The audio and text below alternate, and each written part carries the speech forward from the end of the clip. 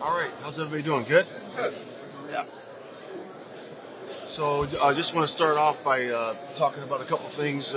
Justin Fields, when Brian and I were at my house calling him, obviously a very difficult decision that we had to make, but we thought it was, the right decision for everybody involved. And, Justin and I had built a relationship over the last 2 years, and I just wished him the best and told him that I love him, and we'll continue our friendship. If everyone wants to call or visit, we'll definitely do that. But that was really the extent of the conversation. We thought it was also key that we called some key leaders of our team, just to make sure we communicate well, like we always do. And we did that, and the guys understood. They understand the profession, and so that was a really good thing that we did. So and then moving on to free agency, we really feel that the acquisitions that we've had so far have been outstanding. Obviously the main topic is we added all the skill, a lot of skill to the offense. So the weapons, at running back with Swift, and on the outside with Keenan, and Everett at tight end, paired with DJ and Cole are going to be tough to cover, and it's going to be exciting to watch and how we put those guys together. Offensive staff has been working, diligently to put their scheme in. Of course, with Shane and Simo and Thomas, and all those guys are really important part of that. So, and I've been involved in that as well. So that's important that we put those pieces in the right spots. And then obviously, Kevin being back there at the safety position is going to be big for our secondary. So, the loss of Eddie in the communication skills and the playmaking skills back there are going to be, really good with Kevin back there, because he's obviously been a ball hawk guy. He's had 28 interceptions in his career, and we're excited about that acquisition, and I'm excited about working with him. I spend time with those guys, each free agent when they come in, and the draft guys that come in. But the free agents, I spent about 45 minutes to an hour just really talking to them about the foundation that we laid the first 2 years, how we operate in the building, how we're respectful and how we work hard, in the parameters of how we work hard. And get to know them and their stories and their journey. That's important for us to do that as we onboard all these new guys. I think it might have been 15 or 16 new guys that are coming in, and then obviously the 4 picks that we have, coming in the draft. So that's an exciting time for us. I'm most excited about April 15th. So to me, this is a great time of year. Of course, when your evaluation of your scheme right after the year, and obviously we hired an offensive staff this year that was unique for us, but I thought we did a nice job there. And then evaluation of the talent, in the draft, in free agency, I like that part. But what I love is when the players come back, and this is going to be a critical, 9 or 10 weeks in the off season before we go to summer break.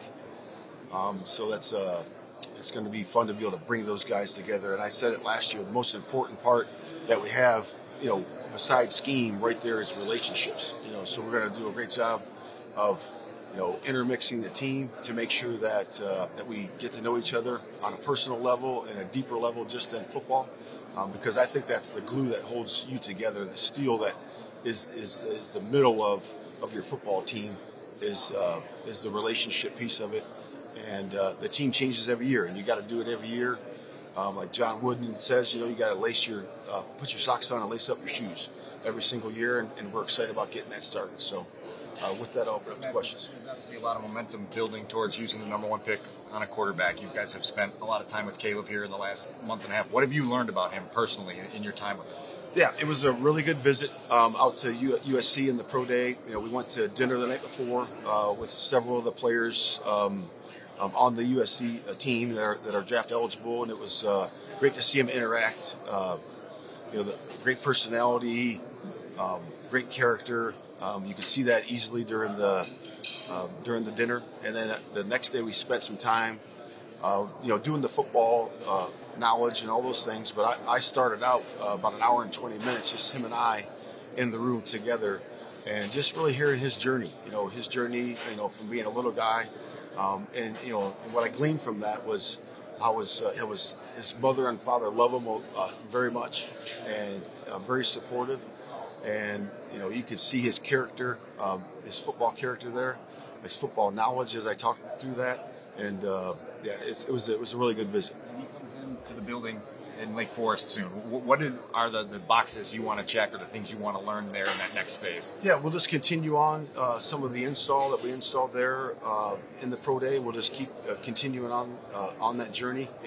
Teaching him more of the offense, and then having him give it back to us and see where he is that way. And he's been great that way. And again, spend some more time visiting with him, and he'll get a chance to spend some more time with the offensive staff. That wasn't there at the pro day, and it's going to be good. Ryan was telling us yesterday, excuse me, that when they go back, the front office is going to break up into teams and kind of war game out. Hey, do we need an edge rusher with the number 9 pick? Do we need an offensive tackle? Do we need a wide receiver?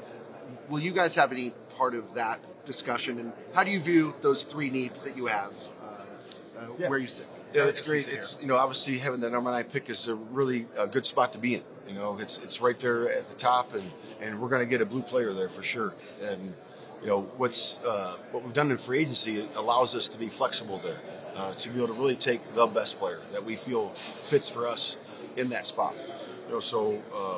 Breaking up into pods or teams, we will certainly be part of that, and that's an exciting time because we're going to look at, hey, who's the best tackle, who's the best receiver, who's the best rusher, who's the best this, and that. So it's going to be good to be able to break into that and see guys' opinions, because in order to have good communication, it's got to be authentic and it's got to be true, and you got to be able to speak your opinion. Coaching a draft player at number 9 is kind of unique, where you might have 8 offensive guys go first, and you may have the opportunity to take your top defensive player on the board at 9. How do you evaluate taking guys to say, maybe he's my second or third best receiver, but this guy is my number 1 D tackle or my number 1 edge? How do you kind of evaluate and place importance on those things? Yeah, that's a great question, Herb. I would say that we do that by doing the pods. So we get the pods ready to go, and then we put who's at top there at each of those positions, and then you go across lateral, this way, and then you rank them that way. So, hey, this guy helps our team better. This guy helps, this way. And it's all, to me, about always, either affecting the quarterback or helping the quarterback. So it comes down to those 2 questions. You have a high draft pick, and the amount of resources you guys have already poured into Caleb Williams, some other top quarterbacks. Is there a way to find out how that player is going to interact with maybe some of your key leaders on the team and getting their input on that player before you draft him? Is there a way that you guys are going about doing that? Yeah, you always talk about that, but it's important that he gets to know the people in the building, for sure. That's an important piece to it. And then if you can have some interaction there, that's always great, to be able to do that. So I know that the players on our team that we have understand how we operate in the building and how we go about our business, and that's always good to hear from those players. Matt, when you called some of those players after the Justin Fields trade, what was those conversations like, especially with some of those players like DJ Moore, who were very close with Justin? Take us into those conversations. Yeah, so just being upfront and honest, it's just talking to them and say, hey, this is where it was. Both sides thought that Pittsburgh was the place for him to be successful, and we understand that. And I just want to let you know ahead of time. It's hard to do because when the news hits, it's they've already heard it, so I'm always a little bit behind on that. But just being upfront and honest with those guys, and they appreciated that. Every guy that I talked to said, "Coach, I really appreciate you reaching out and let me know ahead of time." And so that was it. Is every conversation a bit different, or is it maybe same duration? Any questions? No, not really different. No, they were all just appreciative of the communication. Yeah. You coached against Keenan several times.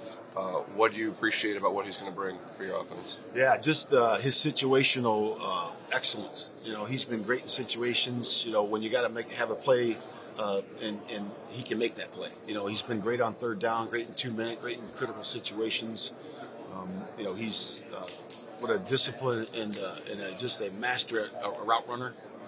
And he has the ability to be open and stay open, with his body. So he understands how to do that. Matt, a big part of your responsibility A big part of your responsibility will be setting up sort of the developmental launching pad for the quarterback. With what you've done staff-wise and with your own knowledge, what gives you confidence about taking on a new quarterback and then kind of elevating them? Yeah, it's just really about just going through the process of it and working through with the coaches and setting everything up for him. So when we're going to install things, offense and defense, they have to be tied together to make sure that we're understanding how we're moving the quarterback and the offense in the right direction. And I think that's always important to do.